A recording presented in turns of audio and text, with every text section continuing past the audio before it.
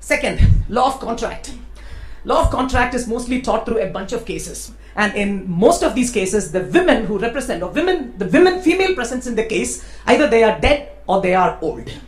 Courtesy to one of my friend, Professor Prashant Iyengar, who brought this to my attention. So law of contract also has such a bias that all the English contract laws, women are either dead or they are old. Then constitutional law is a narrative of a narrative made through the apex court cases. No constitutional law has ever been constructed through the raw sentiments of the masses. It has always been constructed from the perspective of court. Legal reasoning is the analytic of judges. And finally, the students in the law school not only learn all this, they also imbibe a sense of hierarchy, a sense of masculinity, and a disciplinary elitism to which they come to the courtroom. So Duncan Kennedy says that this internalization of a law student needs to be exploded. So we all go to the law school emulating the professors. We all go to the law school with the kind of sterile information or with the kind of monotonous singular information which the professors have provided. Now, the interesting question we need to pose is, what is a critique now? Duncan Kennedy says that by becoming critical, you can overcome the hierarchy in the law school and you can construct new identities. Now, what does it mean to be critical? It's a little bit philosophical thing. I would say that we all live in our time and space. Time-space is our own projected consciousness. If you feel comfortable in the time and space, we live in temporal conditions. But sometimes we feel that we feel untemporal. The time and space starts to haunt our own existence. So when we feel discomfort, when you feel uncomfortable in the time space, it's time that we need to turn critical. So here I would say that critique is an existential crisis. It is an untemporality. By untemporality, I mean you lose the temporal comfort. I can quickly illustrate this. When I go to a mall, I feel very primitive. No matter what I'm wearing, what I'm speaking, I feel very primitive because myself is clearly alienated from the opulence and luxury of a mall. But the comfort of sitting in a remote tea stall is much more soothing than the discomfort of a mall, because in a mall, the time space of a mall is an untemporality for me, and the rural tea shop gives me certain temporal comfort. So probably that I have a primitive self. So critique is an existential crisis. When you react to your own untemporality, one becomes critical. Now here, in a classroom, what type of critique? What is the untemporality to which we respond? The problem with the law school is that the legal education is very singular. It's very singular. I've mentioned that jurisprudence is the functions of law in the society through the eyes of 7 white dead men. And the law professors are predominantly male, heterosexual, elitist, patrician. Now, this needs to be broken, and the student needs to have plural lenses to look at the functions of law in the society. So first of all, I would say that this is a little bit of radical proposition, but Duncan Kennedy says that students should be given the right to ask the professor of what use you are for us. When a law professor walks into a classroom, the student is asking, who are you? And the professor says that, I am a certain voice.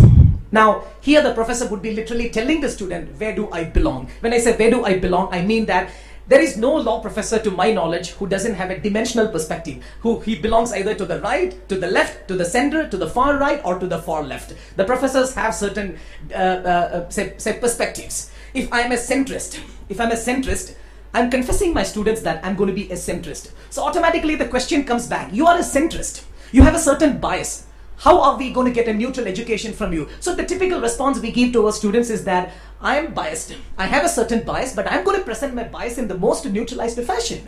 I will not be biased in presenting my biases. Now, when my biases will provoke you, when you will resist to my bias will find its soulmate. So this is how the critique proceeds. So that a professor, when he walks into a class, can indeed confess that I am a social idealist. I am a Marxist on the far left, or I'm a transcendentalist on the extreme far left. So the students getting a democratic opportunity to question the professor, who are you? What is the voice which is going to teach us the functions of the law in a society? Once the professor candidly confesses that he has a bias, the students will be able to give counter narratives to the law which the professor has presented. Company law, none of us can imagine learning company law other than through Salomon versus Salomon. This has been a conventional narrative that has been fed into our brains, that all we can think about company law is through Salomon and Salomon. And when we speak about the legal personality, we can only think in terms of company manifesting as a person. They are all lies. Legal fiction is a lie, a convenient lie, and the liar himself knows that there is a certain utility to the lie. The celebrated American professor Felix Cohen called this transcendental nonsense in legal reasoning. That legal reasoning should not proceed on the basis of legal fictions, myths, and transcendentality. Rather, it should proceed on the basis of pragmatic considerations of the people who are the real audience of the law. Now, second, so one way to explode this myth about the law school, or to create a plurality in the law school, is by giving the students an opportunity to know which is the voice which is going to address them. Second, to creating courses whereby jurisprudence can be an alternative imagination. In Jindal, we have experimented it. I am the professor of that course. We call it Jurisprudence 2. This is pure critical theory. You learn jurisprudence not through the eyes of the 7 white dead men. We are not going to invite them at all. You learn jurisprudence through the eyes of Eric Shapula, who lives in the semi-urban regions of Delhi. We learn it through the eyes of transsexuals, bisexuals, transgenders, religious minorities. We learn it through the eyes of colonial minorities, through the third worldists, and through the most insignificant subject in the elitist discourses. So this theory what we learn as jurisprudence is nothing but a system theory of law. The only anthropogenic presence in jurisprudence is when Austin says that sovereign receives habitual obedience from the masses. Now, masses is an indeterminate abstraction. There is no masses, but we would like to learn jurisprudence through from the perspective of a woman, a third world black woman. We would like to learn jurisprudence from the perspective of a transgender. We would like to learn jurisprudence from the perspective of a commoner, Lakshman's commoner. So this provides alternative imagination. So then there are scholars who have explored these possibilities in jurisprudence. For example, Michael Foucault, Habermas, Hegel, Marx. So you learn jurisprudence through an entirely new perspective. Now one may question, again, I'm naming white men, dead middle-aged men, but again, at least they have spoken on behalf of the social subjects. So the functions of the law in the society shall not be understood through the systems, but they have to be understood through the subjects, the proletarian subjects who live in the ground. Second one is by sensitizing the law students about the gender. Saksham Committee report, the UGC sponsored Saksham Committee report has now been circulated among the law schools, and Jindal is the first law school to introduce a course on gender and society, so that the students are better sensitized about the equality of the gender when they come to practice, rather than having a sense of hierarchy which the law school sadistically indoctrinates. Finally, clinics. The clinics is actually knowledge through the encounters. Now this helps the students better understand the tyrannies and the oppressions which is practiced on the people. At least may not be directly a sufferer, but at least you are a participant to these encounters when one participates in the clinical courses. So Duncan Kennedy revises the hierarchy from jurisprudence to clinic, and he revises it from clinics to back to the jurisprudence. And finally, a little bit of playful teaching. By playful, I mean that by teaching and learning, the student and the professor gets to know their own inner self. This is what I mean by playfulness. So it's an effort to kill all the formalities. For example, I teach a course, a playful approach to legal research and writing, in which I asked one of the students to write a bail application for Salman Khan. And I told the student that you have to write the bail application in which you have to project the on-screen qualities of Salman Khan before the judge, rather than the off-screen qualities. Probably that the real Salman Khan, the on-screen Salman Khan's image, the narrative you're going to give to the judge can eclipse the real crime committed by the Salman Khan, which may render you getting a bail for Salman Khan. This is a sort of playful approach. We are not distorting the decision. We are not distorting with the facts, but it's a little bit of playful, which gives us more sense of engagement and participation and fun in the whole process. Now, who is a critic in a courtroom? Because it's all fine to talk about in the law school, because law school is a much fertile ground. Students are more responsive, but then court is a more formally protocoled environment. So who is a critic in a court? I'll just put some random thoughts. I would love any comments on this. First of all, I would say that courtroom is also a temporality. It's a time space. Now, what is in this time space called a court? The time space called in the court, everybody has a general sense of fairness. We know that when we stand before a court, there is a general sense of fairness. Fairness on the part of the judge, fairness on the part of the lawyers, fairness on the part of the client. If that fairness is lost, courtroom would become untemporal. I'm sure that if any lawyer, any judge gets a sense that somewhere there is a procedural glitch, there is a procedural inertia, That very sense is actually the sense of untemporality. But of course, it's easier said, critiquing the court procedure is easier said than done. Here you don't have the kind of critical imaginations or critical spaces as the classrooms offer. So one way for the lawyers and the judges to move forward is to be skeptical.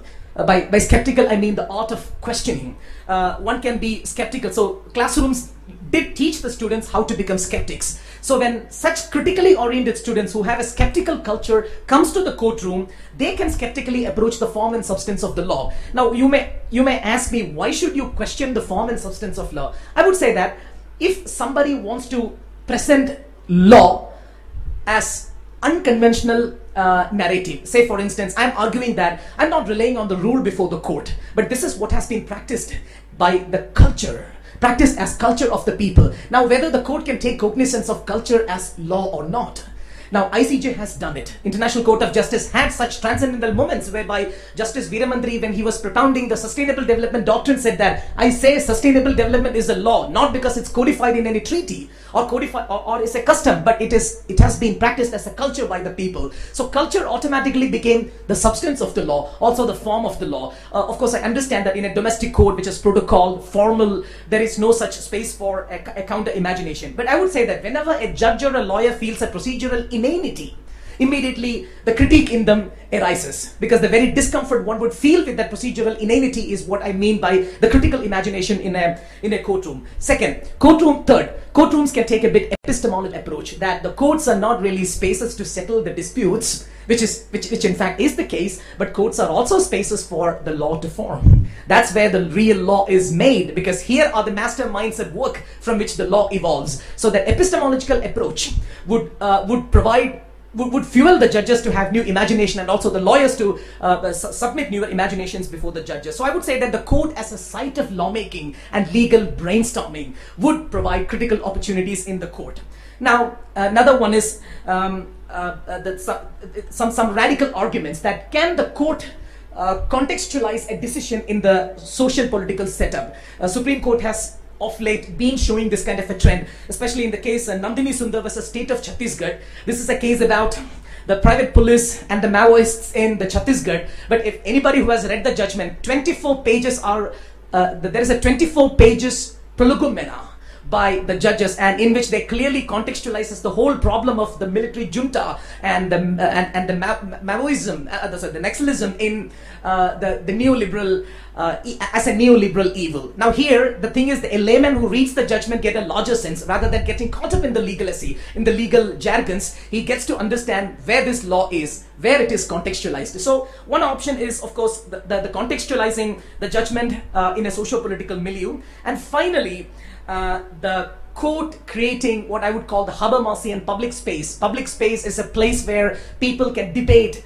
and decide on what are the norms that will have to be binding on them. Now here, when the judges and the lawyers, who are non-entities to a dispute, I mean, at least the norms which they will create will not be binding on them. The norms which they will be creating will be binding on the people. Now, can the judges and the lawyers be really participants in the norm making? Of course, Habermas has created an intellectual framework whereby he says that they can participate as consociates. Consociate is a critic who tries to understand, who doesn't make an imagination from a perspective from what is provided in the rules and in the statute book, but rather they try to understand what shall be the law, what shall be the outcome from the perspective of the people on whom that specific judgment is going to have an impact. Well, this is a very larger theoretical framework that cannot be presented just in one session. Now, finally, critical renewalism in the court. So I've asked this question: can court apply a law that has a critical or a counter imagination? ICJ has shown this radicalism of applying culture or accepting culture as a law.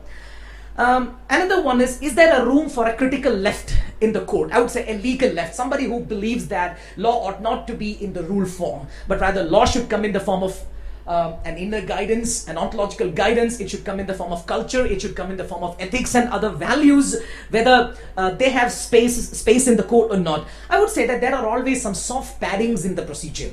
When I say soft paddings, there is ample critical space in some of the court procedures. For example, whenever the judge has to decide on an extenuating circumstance. Extenuating circumstance is such a vast critical space for the judge and the lawyer. Second is discretion. Wherever discretionary powers are allowed, there is space for critical imagination there. So in most of these are like the space for auto-critiquing the procedure, whether the procedure is of a collective help for the clients as well as the lawyers or not. Clients as well as the judiciary or not. Finally, this is a radical proposition, legal and non-legal academic writings become a source of interpretation. Academic and non-legal. I've mentioned that. Why academic writings here? Because academic writings have literally museumized the occurrence. They have not only captured a case, they have also contextualized the case. They have provided a plural perspective to a case. ICJ has it. Article 38 1D of the statute of ICJ says that writings of highly qualified publicists can be a source of law for the international court. So this is possible only when the judges and lawyers are open to the leftist writings in the law, the writings like Duncan Kennedy's. Finally, what we mainly require is an openness and willingness that law is not singular, procedures are not singular, but there is always an otherness to that. And we need to create a dialectic, we need to enter into a dialectic relationship with the singular self of the law and with the dialectic other. Finally, there needs to be, as I've mentioned, exposure to the unconventional writings in the law. There are journals like Unbound, Harvard Journal of the Legal Left, No Foundations, Journal Jurisprudence. These are some of the radical journals whereby extreme imaginations on the governance, extreme imaginations of the role of law in the society are put forward. And finally, what we need is a manifesto for change. Now, who will write the manifesto? Certainly, this is not going to be an academic work. This manifesto will not be written, if at all, by a law professor. This has to be a Posnerian SQ. I've mentioned that in United States, the major transformation in the legal reasoning was brought by a judge, Richard Posner, in his book, Overcoming the Law. So when Richard Posner introduced the law and economics thought, law school welcomed it with both hands. So in fact, the transition there, the transition from normative reasoning to analytical reasoning happened from the judiciary, which moved down to the academia, not that the academia was helping the judiciary here. So what we need is a manifesto, so a clarion call that, the intellectuals of the world, no matter, legal intellectuals of the world, what we need is a radical change. We have nothing to lose but our own ignorance. So with that words, I conclude. This was just a very quick capture of the leftist perspective to law. So I hope I've thrown sufficient light into this. If you have any further questions, I'll be glad to answer. Thank you.